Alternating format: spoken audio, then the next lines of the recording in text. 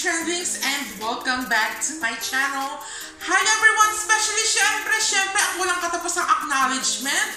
Thank you, walang hanggang pasasalamat sa aking mga subscribers for subscribing me. So ibig sabihin talagang pinagkatiwalaan niyo ako na talagang na makapag-review, makapaghatid sa inyo ng mga information of the said topic. So sana po ay talagang tuloy-tuloy po yung pag-suporta niyo po sa akin sa pamamagitan ng pag-watch ng mga amazing videos ko, kasi I really have a lot of videos na mai-offer ko sa mga subscribers ko or mga non-subscribers ko. You are all welcome to my channel para panoorin yung mga produkto, especially mga whitening product, beauty product, gadget, appliances. Kung titignan niyo po yung ko, sa mga hindi pa nakakaalam, kung titignan niyo po yung channel ko, lagi ko itong inuulit sa introduction. Most of my videos are whitening product, beauty product. Pero nagre-review din ako ng mga gadget, appliances, food, etc. Basta lahat ng pwedeng gawa ng review, gagawan ko siya ng review. So, kung kayo po ay napadpad at baguhan pa lang sa aking channel, so ako pala ay nagpapakilala sa inyo. So, most of my channel talaga is mga beauty product talaga. Honest review, legit review. Okay, so, but again, yun nga, nagre-review din ako ng mga iba't ibang klaseng produkto. Okay, so, kung ako sa inyo, sa mga hindi pa nagsusubscribe, please do subscribe me now on my YouTube channel. It's linked in this area, and don't forget to click the notification bell para updated po kayo sa mga bagong video na nire-release ko everyday. Yes, you heard it right. Almost everyday ako nag-upload ng mga video, at sana po ay talagang natatangkilikan nyo at patuloy yung pagtangkilik sa mga video na mai-offer ko po sa inyo. Okay, so without further ado, let's start our topic for today. So ngayon, hindi po ako ngayon magre-review ng mga beauty product or whitening product or whatsoever. So ngayon, as you saw it on the thumbnail at nakita niyo na rin po yung title, so mag-unbox po tayo at magde-demo or konting review na rin.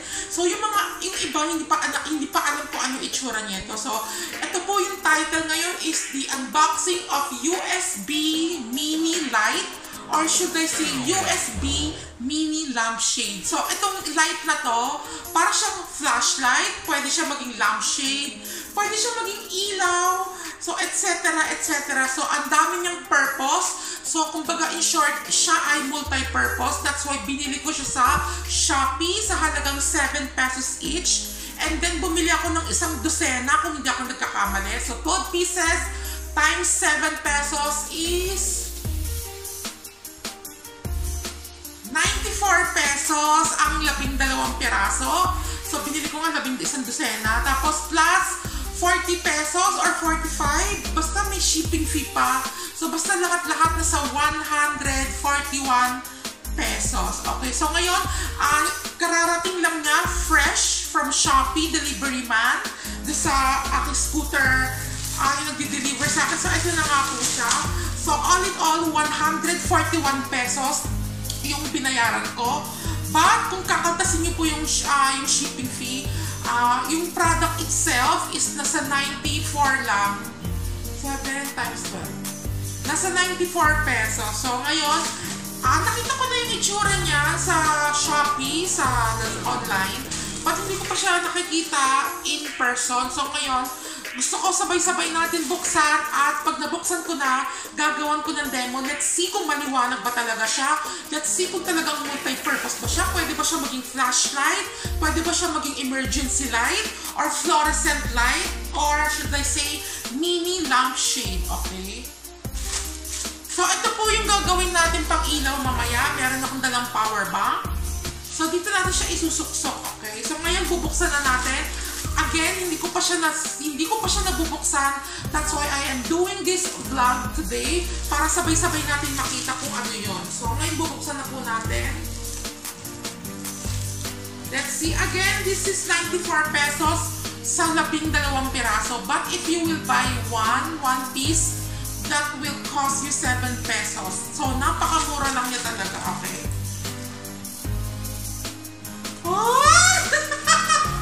Oh my God! So, ready na ba kayo? I hope na isang dosena talaga to. Baka mamaya kulang yung inailagay nila. Okay. meron siyang lalagyan, pero hindi niya nilagay lahat. Sana man lang nilagay nila lahat. So, ayun po yung itsura niya, oh. Ito po yung lalagyan niya, 12. Tapos, ito na po yung item. Ayan po siya. So, kung sa mga hindi nakakaalam, ito po yung parang mini flashlight. So, pwede rin siya maging mini lampshade. Okay? Sasabihin ko sa inyo bakit ko ito in-order kanina. Ipapaliwanag ko lang. So, nag-order ako ng 12 piraso. So, 1 dosena. And then, pinapili ko yung assorted color. So, sana man lang naglagay sila ng kulay black. Pero anyway, okay na rin to. So, meron tayong baby blue, dark blue, lilac, baby blue, neon green, lilac, or white, dirty white, green, orange. Hala! May sira pong isa. Ayan po, oh. Well, let's see. Titignan natin kung maaano natin mamaya. Ay, okay. Ito pala. Natanggal siya. So, nakikita niyo naman, di ba ganito siya? So, ngayon, ito siya natanggal. Ay, nako. Hindi man lang inayos ng mabuti ng delivery man. So, ganito po siya ngayon. Kukuha po tayo ng sample at ilalagay natin sa power bank. Let's see kung malakas ba yung kanyang ilaw. At ipapatay natin yung ilaw ko sa taas para makita natin kung gaano siya kaliwanag. Okay? Kasi alam mo kung bakit ko to binili? Kasi pag natutulog ako sa bahay, binubuksan ko lang yung ilaw sa CR para kahit papano, hindi siya sobrang dilim. Since nag-iisa lang ako dito, ang mataas yung watts. Pag nagbubukas ako na sa CR, mas malakas siya kumain ng kuryente. Kung hindi ako nagkakamali na sa 30 watts or 25 watts. So, kaya bumili po ako nito kasi ang nakukonsumo lang nitong kuryente is kada isang ganito, pag sinaksak mo, 1.2 watts. Ganun po siya kababa. Ganun siya kahina kumain ng kuryente. Kaya that's why bumili ako nito para ito po yung gagawin kong lampshade. Mini lampshade, or should I say pag brown out, mini flashlight or mini fluorescent light.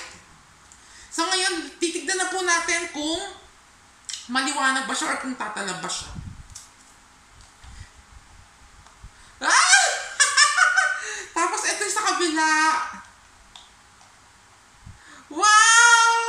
Diba? Sobrang liwanag. As in. So, again, ganito po yung ginagawa ko. And then, nilalagay ko siya sa tabi ng unan ko, sa gilid ng kama ko, para ito yung magsisilbing aking lampshade sa gabi. Okay? So, again, itong power bank na to ay meron siyang laman na 25,000 mAh or 25,000 mAh. So, lakas niya, kumbaga siksik siya sa kuryente. So, ngayon, ipapatay natin yung ilaw gamit tong panungkit sa sampayan para titignan natin kung gaano siya kalakas. Ayan po siya! Ano ba yan? So, napakalakas po ng liwanag niya. My goodness. Wala po akong masasabi. Napakalakas po ng liwanag niya. Ayan po siya. Ano ba yun? Oh. Diba? So, ito po, kasi ngayon po, ako yung nasa loob ng kwarto. So, sarado po lahat ng ilaw para makatipid ako sa kuryente. At ngayon, ito na po yung pinakamagiging lampshade ko. Kasi nga, as I've said, mahina siya kumain ng kuryente.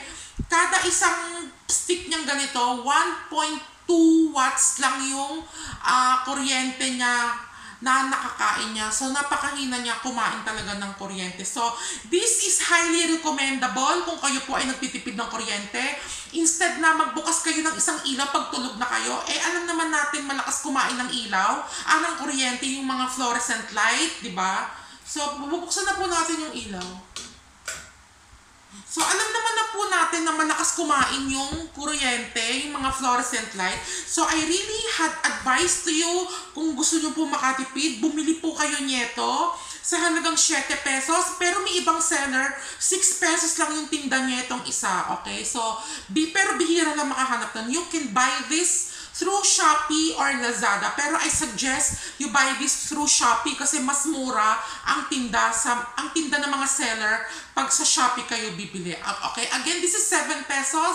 Pag bumili po kayo, kung ako sa inyo, bundle po yung bilhin nyo para at least makakatipid po kayo sa shipping fee at ito po yung gamitin ninyo para sa inyong lampshade kung kayo po ay matutulog na at patay niyo po lahat ng ilaw nang sa ganun makatipid po kayo sa kuryente.